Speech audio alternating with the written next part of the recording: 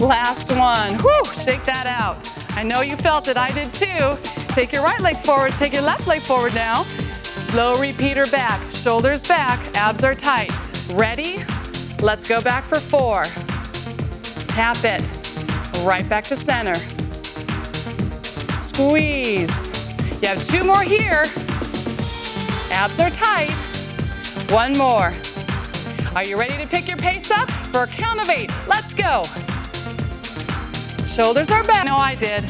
We need to switch sides. Take your left leg forward, right leg back, up in the ball of your foot. Again, the weight is centered. Shoulders are back, abdominals are pulled in nice and tight. Are you ready for 8? Let's go. Down and up.